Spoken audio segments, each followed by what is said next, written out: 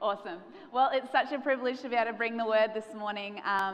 My assignment this morning is to stir faith in you, to cause you to see bigger and to jump further and just believe God at His word. So I really want to stir faith this morning. And to get us started, I want to share a story of before Sam and I were dating. He was my life group leader, all right? So just a tip for anyone, if you're single, join a life group or start a life group. It's worked for too many people that I can count.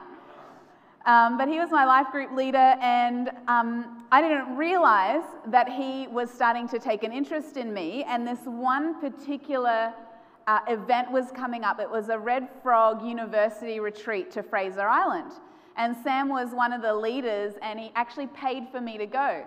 So I went along to this retreat. We were camping at Fraser, and I started to kind of clue on that maybe he was interested because he was doing really kind things for me that he wasn't doing for other people. I thought, okay, that's kind. My life group leader paid for me to come. That's, that happens. But when he was making a cup of tea for me every morning, that's different. But this one particular day, we were at Lake Mackenzie. Give me a wave if you've been to Lake Mackenzie on Fraser Island. It's beautiful, and so we took the trip to Lake Mackenzie, and all us girls were sunbaking by the water, and Sam, being one of the leaders, was busy getting things done, and he walked past me so many times. And I was like, what is with this guy? One minute he's making me cups of tea, and then the next he's ignoring me. He walked past me several times while we were at Lake Mackenzie. It wasn't until later that day I realized that when he's at the beach or at swimming, he takes his glasses off. And he actually wasn't even recognizing me. I was just one of the silhouettes on the beach. And so the whole day I'm like, oh, I ain't got no time for a guy who's going to be up 1 minute and down the next. And then the next minute I realized he actually couldn't see me. He actually couldn't see me. But do you know, the point I'm making is that it's actually entirely possible to be looking and not seeing. Until we put our glasses on, spiritual glasses, and see clearly what we're meant to be seeing. And so what I want to share this morning is around the idea that we need to live with heaven's perspective. We need to see more than the limitations of maybe our natural vision. Helen Keller, who you may know, is famous. She was a remarkable woman and was blind. She was blind, and she is known as saying, there's only one thing worse than being blind, and that is having sight but no vision. So a blind person saying about you and I, possibly, I see more than you do. There's only one thing sadder than being blind, and that's seeing and having no vision. And so I want to talk today about living with heaven's perspective. And we're going to start in 2 Kings. And the story here is of this prophet named Elisha. Now there's two prophets in the Bible named very similar names, Elisha and Elijah. We're going to start with Elisha. And Elisha and his young servant are surrounded by the enemy. And what's gotten them into this situation is that being a prophet to God's people, Israel, meant that God gave Elisha the inside information on what the enemy's plans were. So Elisha was constantly warning Israel's kings of what the Syrian kings were plotting. And so the Syrian king is fed up, and he's like, right, we're going to ambush this guy and take him out. Okay, so here we are in 2 Kings chapter 6, if we can read it together. And the Syrian king said, go ahead and see where Elisha is, that I may send and seize him. And it was told to him, he is in Dothan. So the Syrian king sent there horses, chariots, and a great army. They came by night and surrounded the city.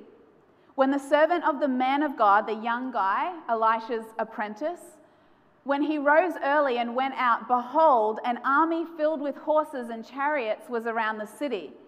Elisha's servant said to him, alas, my master, what shall we do? Elisha answered, fear not, for those with us are more than those with them. Then Elisha prayed, Lord, I pray you open his eyes that he may see. And the Lord opened the young man's eyes, and he saw, and behold, the mountain was full of horses and chariots of fire around about Elisha. It's a powerful thing. This is literally two, in the natural, in the physical, two guys surrounded by an army. And Elisha says, no, you're not seeing the full picture. And he prays, God, open his eyes that he may see. And when his spiritual eyes are open, when he puts on the lens of the Spirit, he actually sees the supernatural. And so my first point is, if we're going to live with heaven's perspective, we need to see the supernatural. We need to see the supernatural. You notice here that this young guy, when he saw in the natural, Elisha had to say, fear not. I want to say to you this morning, if you're living in fear, your eyesight is limited. If you're living with fear or any of those things that are binding you up, that are not life-giving, your sight is limited. You're not seeing what God wants you to see. Because the first thing he says is, fear not. And then he prays, Lord, open his eyes. This guy's eyes were open, but not his spiritual eyes. Lord, open his eyes so he may see, truly see. And when his spiritual eyes were open, he saw a whole different reality. And so when we see in the Spirit, what happens? Well, we just need to look at the posture of Elisha. So because Elisha could see in the Spirit, he was confident. He was confident. Elisha had the ability to stand fearlessly, although in the natural he was outnumbered. In the supernatural, he was confident. And so when we see in the supernatural, we're confident. We have this confidence. Why? Because you and I are sons and daughters of the living God. You and I have access to all the resource of heaven. So if we're afraid, we've actually fallen into the lies of the flesh. But when we see with the eyes of the Spirit, we have a confidence, a peace that passes all understanding, because it doesn't make sense, only in the Spirit. And so we need to see with the eyes of the Spirit, which gives us confidence. The other thing seeing with the Spirit does is that it becomes contagious and it inspires others. Can I tell you? Let's not worry about how contagious COVID is. Let's actually spread some other contagions around the place.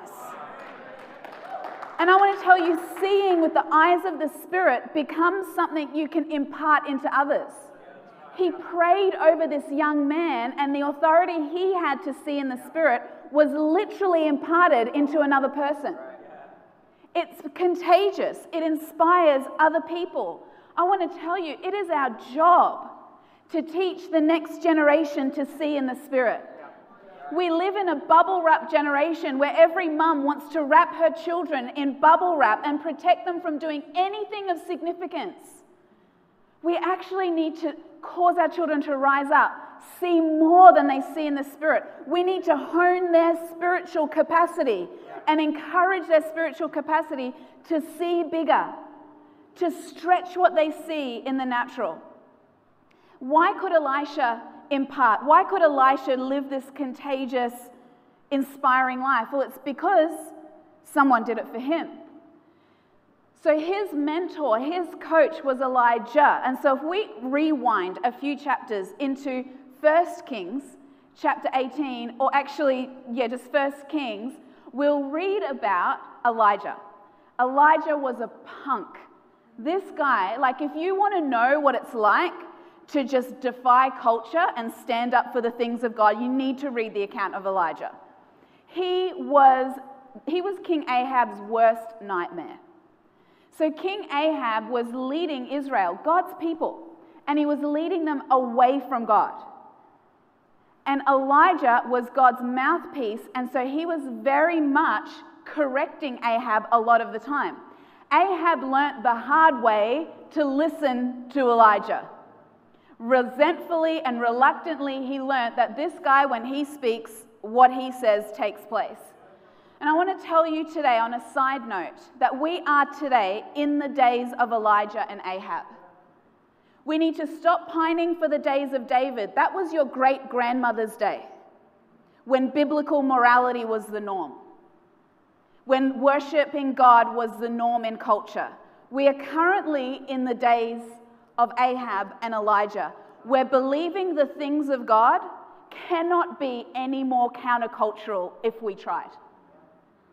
To be a Christian today, I want to just let you know that you are a conservative, religious radical.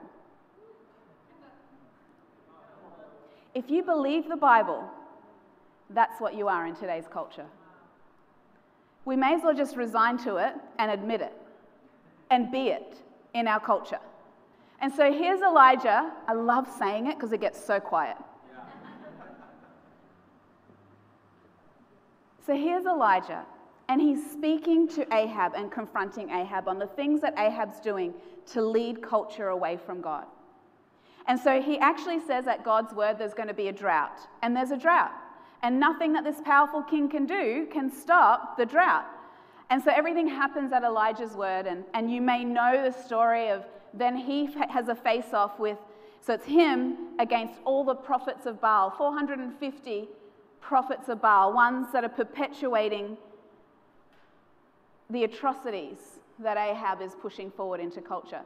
And Elijah is victorious against 450 prophets of Baal. And then we're caught up to speed now in 1 Kings 18. Let's read it together. Because, hang on, let me just pause. So before he faces off at Mount Carmel with the 450 prophets of Baal, he hears a word from God saying there's going to be rain. Okay, so he just hears a word. There's going to be rain. And it brings us up to speed here. They've had the face-off. God has proven himself spectacularly. Elijah said to Ahab, "Up on your feet, eat, drink, and celebrate. The rain is on its way. I hear it coming." I want to tell you, there was no rain on the way. What he'd heard was a word from God. There was no rain. He'd heard a word. So Ahab did it because he's like, I just got to do what this guy says, right? He got up and ate and drank. Meanwhile, Elijah climbed to the top of Mount Carmel and bowed deeply in prayer with his face between his knees. You know, when I read that recently, I realized while some people feast, other people pray. Then he said to his young servant, Elijah says to his young servant, "On your feet now and look towards the sea." He went and looked and reported back, "I don't see a thing." "Keep looking," said Elijah, 7 times if necessary. And sure enough, on the 7th time, he said, "Oh yes, I see a cloud, but it's very small, no bigger than a man's hand, rising up out of the sea." Look at what Elijah does. "Quickly then, get on your way. Tell Ahab, saddle up and get down from the mountain before the rain stops you." Things happened fast. The sky grew black with wind-driven clouds, and then a huge cloudburst of rain, with Ahab hightailing it in his chariot for Jezreel. And God strengthened Elijah mightily. Putting up his robe and tying it around his waist, Elijah ran in front of Ahab's chariot until they reached Jezreel. My second point is this: take a mile. When God gives you an inch, take a mile. That's faith. Too many of us want to see the storm clouds before we make an announcement. All he saw was a cloud the size of a man's hand. Actually, he was declaring before he even saw the cloud the size of a man's hand. What he was declaring was based off what he'd heard from God. I want to tell you, a word from God needs to be enough. A word from God needs to be enough if you're going to live with heaven's perspective. Too many of us want the blueprint and the insurance plan and the money-back guarantee before we step out and do anything for God. But he said, "Ahab, there's rain coming. I can hear it." He couldn't hear it. He could hear the word of God. "Ahab, you better get going because there's torrential rain coming." No, there wasn't. It was a cloud the size of a man's hand that needs to be enough. God's word needs to be enough for a declaration to come out of your mouth. Yeah, that's right. And the smallest evidence needs to be enough for you to action. We need to live with heaven's perspective, with the authority of heaven rather than the authority of the natural. That's what faith is. When God gives you an inch, take a mile, because Romans 4:17 says we serve a God who calls those things that are not as though they already are. Yeah, that's it. We need to live with that level of faith. I remember about 8 years ago, when I first preached on this concept of the cloud the size of a man's hand, our global senior pastor, Mark Ramsey, had been given a cancer diagnosis. And so we all had to step it up and preach a whole lot more and do the circuit and carry a lot more weight as he was going through his journey and as we were lifting up his arms, so to speak.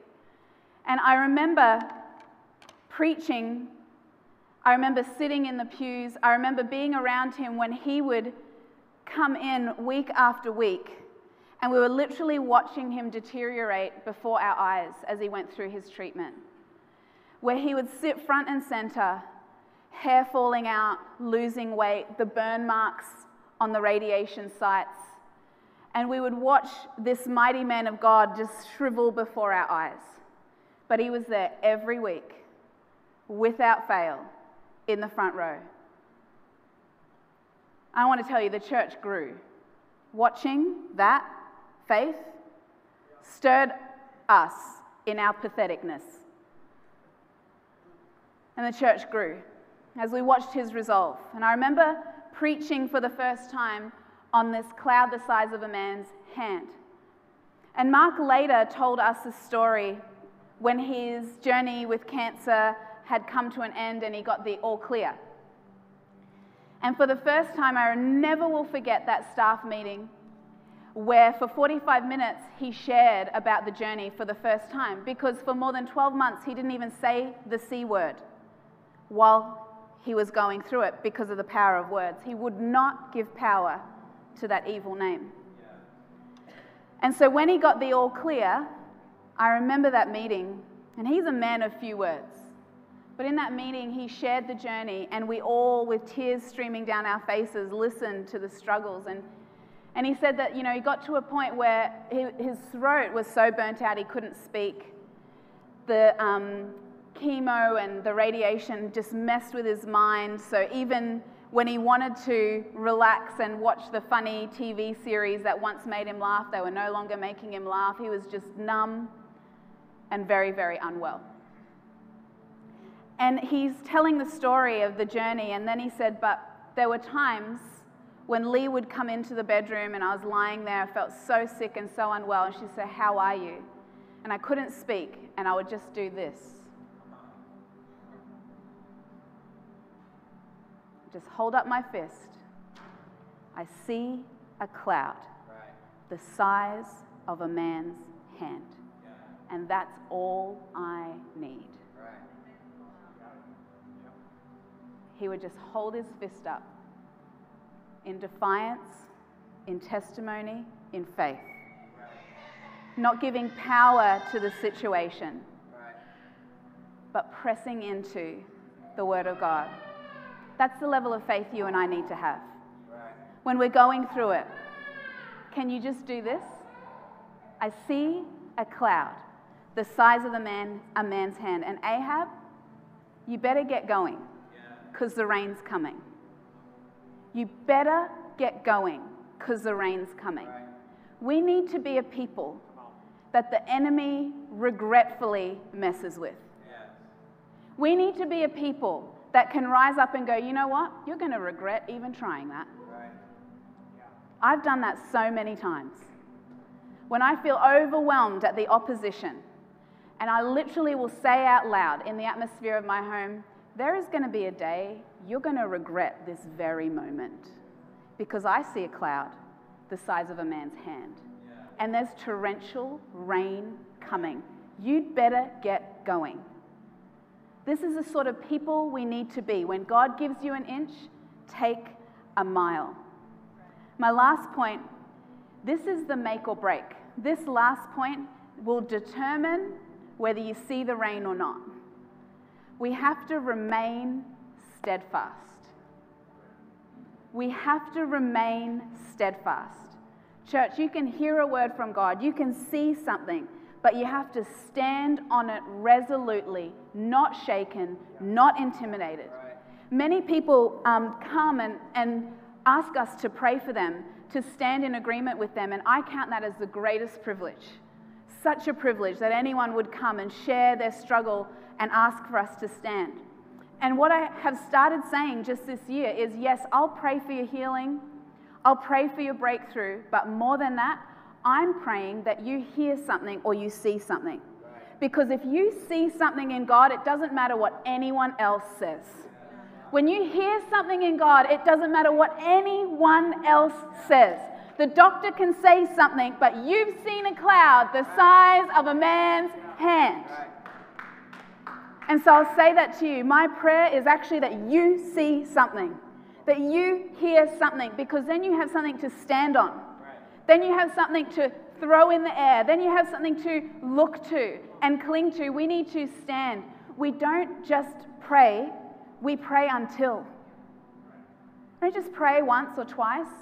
We pray until. We stand until. Matthew 24:13 says, "He who endures till the end will be saved." Yeah, that's right. Philippians 6, it says, "Put on all the armor, do everything you can, because in the evil day, once you've done everything, just stand." Stand. Romans 12:12, we rejoice in hope. We are patient in tribulation, and we continue steadfastly in prayer. Jesus taught about it himself. The apostles taught about it. There's actually a reward on the other side of our standing firm. The reward is on the other side. There's a reward waiting for those of us who don't back down. We must remain firm, remain steadfast. Do you know we're called to see? You and I are called to see, to envisage, to create. But in the day in and day out of life, we can become discouraged. We can become distracted. We can become intimidated. We can become worn down. We have to remain steadfast. Do you know it's easy to be awesome on day one? Praise the Lord. Hallelujah. I know what my confession needs to be. Day 1. Day 2, still easy. Day 3. Year 4. Year 6. When the enemy is relentlessly trying to intimidate and wear us down, we need to remain steadfast. We need to rise up in those moments when it keeps coming, when we're being sifted, and we just need to go, no. I see a cloud the size of a man's hand. We need to remain steadfast. I want to encourage you this morning to allow your spirit to see something again, to believe something again, bigger than what you see in the natural.